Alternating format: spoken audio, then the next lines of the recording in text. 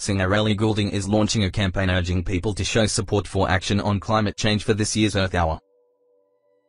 She has kicked off the countdown to the 10th annual Earth Hour with an impassioned plea for people to show governments how much they care about tackling the problem by taking to social media with the hashtag #MakeClimateMatter.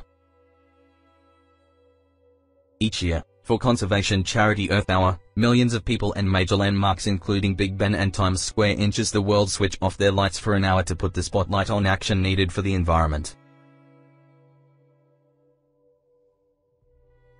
Goulding said she loves the natural world, and knowing it could be taken away from her children and future generations just makes me sad. She added, "I first became really concerned about climate change after I became a vegetarian and started looking into the impact food production can have on the planet. I grew up in the countryside, I love the natural world, forests and mountains were my playground when I was young.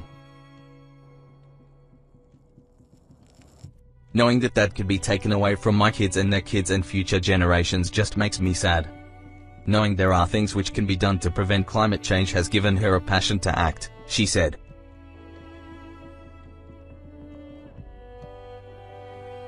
"Obviously I got into music because I love to sing and it's my passion and I love to write songs, but I've started to see that I can use that to open people's eyes to other things, and I think that climate change is the #1 thing that needs to be dealt with. I get asked what can I do?